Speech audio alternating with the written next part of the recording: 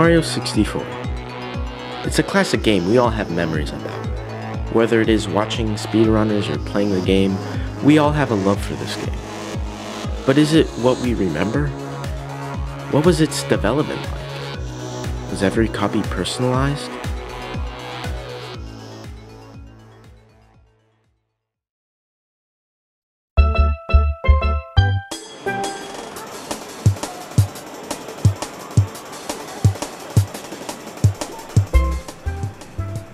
Nintendo Space World, November 24th, 1995, formerly named Shosenkai, showed not only the almost finalized Nintendo 64, but many monitors showing the new Mario game, Super Mario 64. At this point, it was 50% complete, and most of the differences are the textures. They only had one more year before the game was released to the public. Would Nintendo be able to complete their game in time? Let's find out.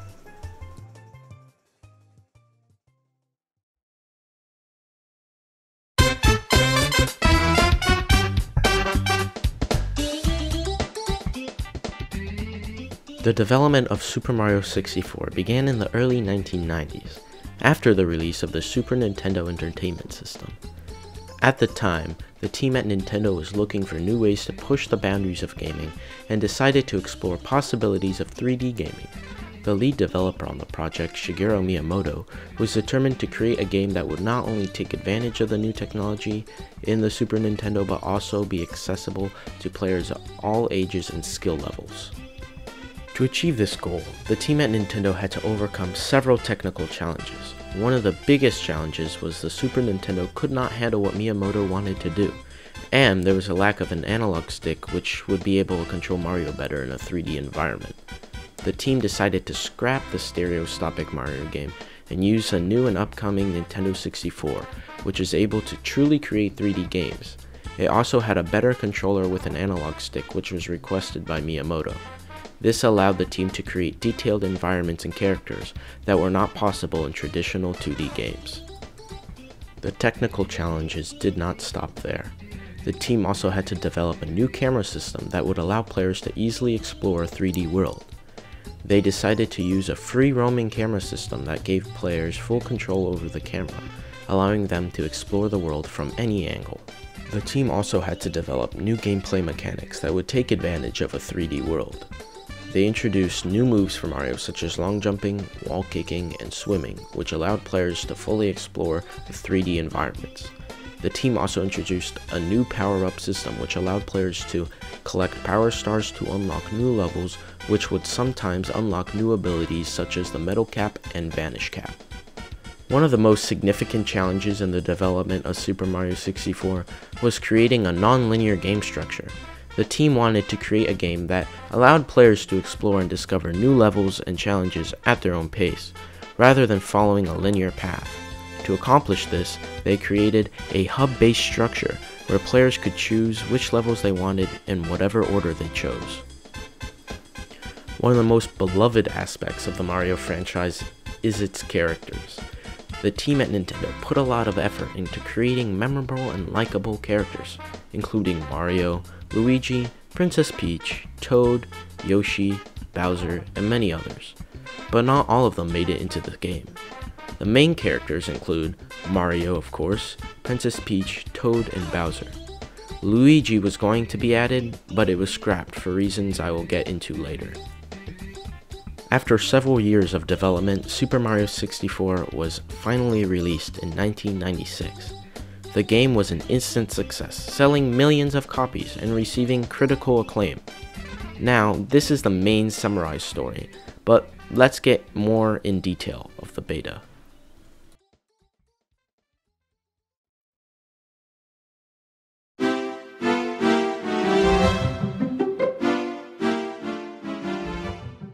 One of the earliest games created for the Nintendo 64 platform was most likely Super Mario 64. It started as a 3D prototype on the SNES that makes use of the console's Super FX processor. However, there is no evidence of the prototype and this could be misinformation. But If it is true, I would think that it would have closely resembled Super Mario RPG, but we will never know unless another leak will bring this information. The 3D Mario project then made the jump to Project Reality, Nintendo's next-gen console codename, which allowed the game to progress from fake 3D to true 3D on the 64-bit console. In November 1995, the game was formally unveiled to the public. Nintendo published a lot of photographs while it was in production, some of which were from a demo that could have been played. This was crucial because it gave users the ability to capture images and videos that we may later review to determine how much the game has evolved from the beta. Let's see how it's changed.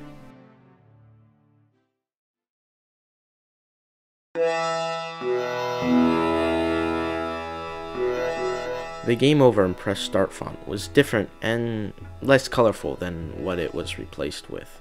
The game also had a more colorful and cartoonish look than how it turned out to be in the final. The icons were different in the HUD and were in different places. It had a less realistic look in the beta. The power meter also changed 2 times before release. Big Boos used to contain keys instead of stars, which would then be added to a key counter, which was scrapped. This might have unlocked doors in the mansion. The inside of Peach's castle changed a lot before the final release. The castle originally had blue walls and stars on it, which looked pretty good in my opinion. Another difference is that the stairs used to be 2 platforms that Mario would climb up. Cool Mountain also went through a lot of changes, as seen here. Bowser used to drop a star instead of a key, and he dropped a bunch of coins with it. The developers or the coders were lazy and they really never removed the animation for the coins. Mario also had a different voice actor in the beta. Scuttlebugs, Boos, and Pokies had a texture change from beta to final. There are also unused assets in the game files, which are Blarge the Lava Dino, small chili bullies, water mines which look like shrunken Bowser fight bombs, a Yoshi egg, Boo Key which was scrapped but still works with hacks, trampoline, a yellow switch and yellow box, a green and red Koopa shell, a cactus texture, a chain texture, a blue eye texture for Bowser, pink flower texture, and cracked ice texture.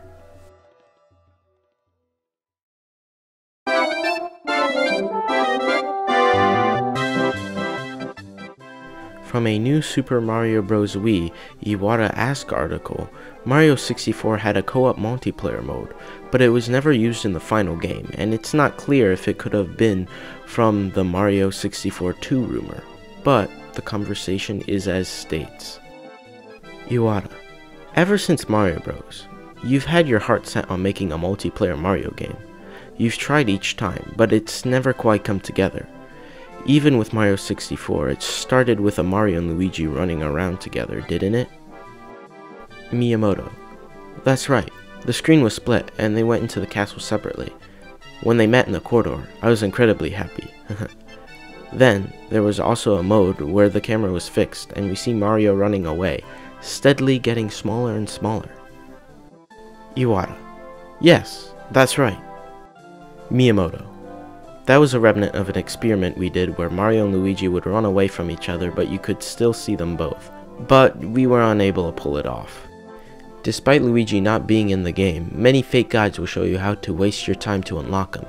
It was mostly focused in the back garden of the castle where the fountain was. The reason why was because people thought the sign on the star statue said L is real 2401. Let's look up a guide how to unlock Luigi in Super Mario 64.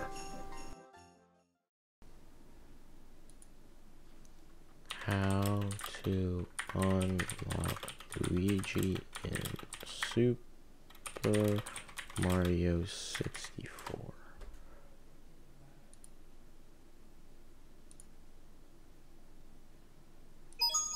It's me, Mario! Hello! Okie dokie! First it tells you to go to the castle courtyard, then clear up all the boos that are there. Next it tells you to ground pound both corner signs in the courtyard. Next it wants you to kick the wall above the door and ground pound right in front of the statue. No, I'm hearing things. There's no way that sound actually played. Dumbass. The next step is to hit the stained glass outside. The next step, well, I'll just let you watch the rest.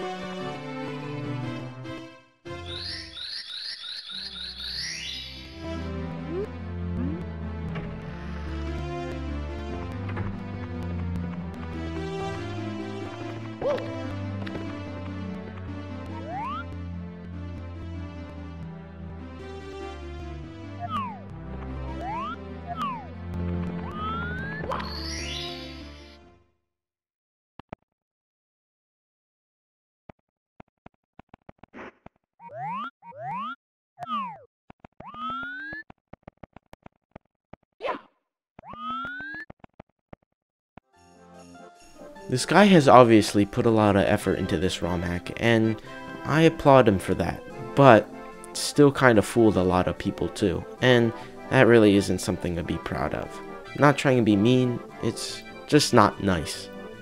This ROM hack gave me more of a creepypasta vibe with all the black doors and black paintings, which we'll get onto later, but first we need to talk about glitches.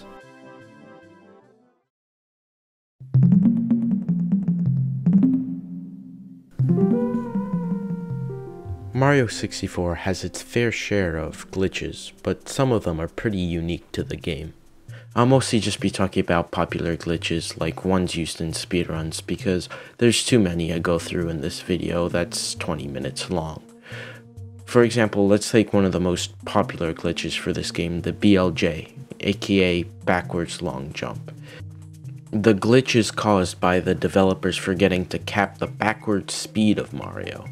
When Mario starts to BLJ on an upward slope, he lands on the ground before his speed resets, therefore adding more speed to the next jump.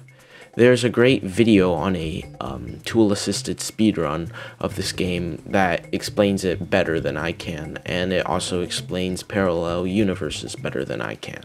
I'll have it linked in the description. Now I know some of you are wondering, what are parallel universes? Well, there are basically infinite maps of the castle or whatever map you're in. There are infinite versions of it inside, and that's due to overflow variables, which is why I would much prefer you to watch the linked video. Now, an easy one to understand is bomb clip and nip clip. They're both used to clip through walls in Mario 64. Nip clip is used on the 30-star door, whereas a bomb clip would be used in the first level to bypass freeing the chain chomp. That way you can get to the star faster. The bomb clip is done by grabbing a bomb and jumping and letting go very fast, and picking it up right before it explodes. That way the hitbox is bigger and it pushes Mario towards the direction behind him. Whereas the mip clip, you're trying to pass a door to get to the Bowser level. Another great glitch is the invisible Bowser glitch, which is used to just have fun, because there's really no use for this. For the glitch to work, you need to grab Bowser while he teleports in the second Bowser fight. He can't really do anything to you, nor can you really do anything either. It's just a fun glitch to do and impress your friends. There are also many other glitches in Super Mario 64, and I will link a website that tells you every single one. That and the Taz speedrun will be linked in the description. Now, the part I think you've all been waiting for. Mario 64 creepypastas.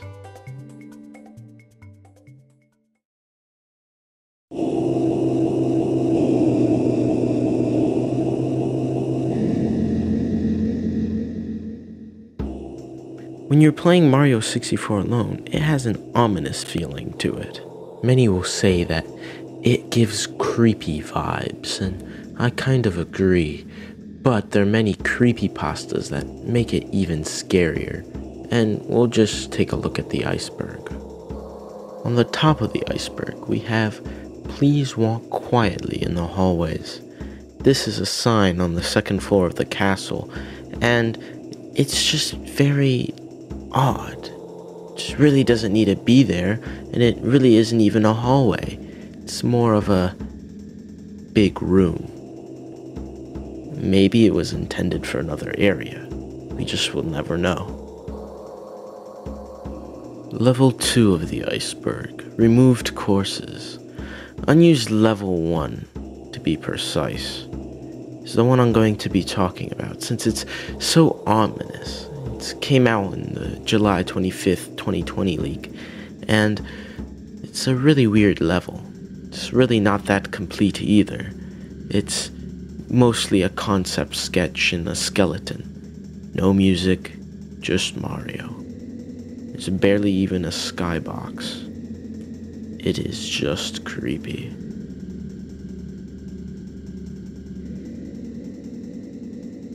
Level 3 of the iceberg. The Wario apparition. First seen on Nintendo's E3 1996 panel, focused on fun. It's one of the most famous ones. A floating Wario head in the hallway to Dire Docks. This is reported to induce feelings of paranoia and trauma to any player who spots it while playing the game. This is creepy, especially for something focused on fun. If I saw this, I would never hop on Mario 64 ever again.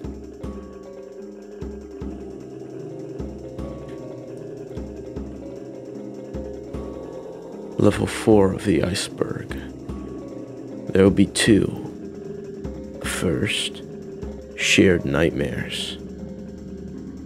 Shared nightmares is a concept which spans outside of Mario 64, and it's mostly based on conspiracy theories.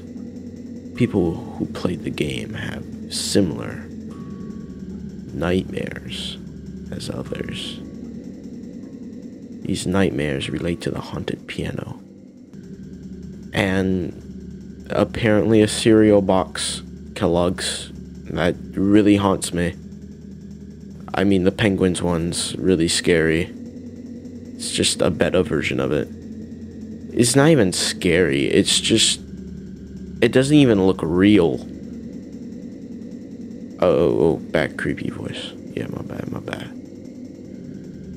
Lavender Town and Polybius were cover-ups for Mario 64. Around the time of Mario 64's release, rumors of the CIA developed an arcade game called Polybius, and I think it was put in Oregon, and it went all over the internet. It was designed to suppress players' emotions, and it made them violent and I think killed themselves. I'm going off of memory right now, but it was scary if you read it. And black men in suits and copied data from the machine. And a year after Mario 64's release, then Pokemon Red and Blue, and then Lavender Town caused psychological effects, but it really didn't, and it's just a really deep rabbit hole to go into.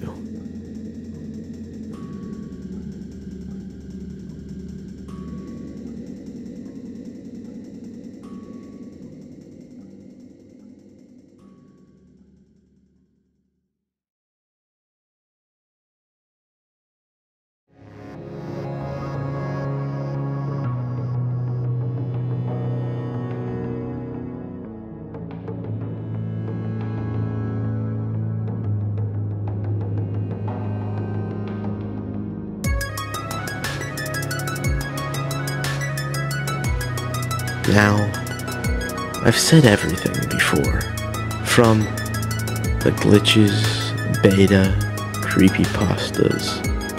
Are they real? Is this just a part of imagination? Is that cereal box really gonna haunt you? Are you going to have nightmares of the haunted piano? Or are you going to be trapped in Lavender Town in your dreams? Or will you find Polybius, play the game, and never come back? Or is Wario going to get you in the hallway at Dire Docks? There's many things we don't know or don't understand. We'll never know what will really happen. Is every copy personalized? Or is it just our imagination? Or imaginations? Are we all connected? Is this the Matrix? We'll never know. We'll never find its breaking point.